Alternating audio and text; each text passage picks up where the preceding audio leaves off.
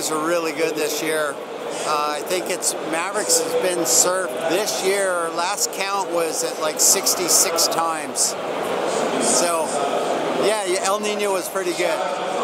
6 times this year. Mavericks broke 66 times this year, and waves were caught at the bowl. That really good day, and it was during Super Bowl or something? Super Bowl week, yeah.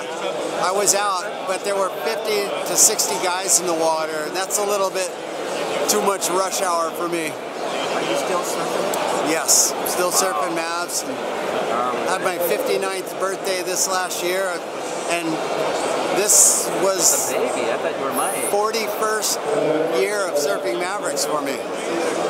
First time I surfed Mavericks was 1975, and now 1975. It's 2016. Yep.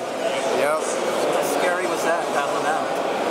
It wasn't scary. I wanted it more than anything I could imagine at that time.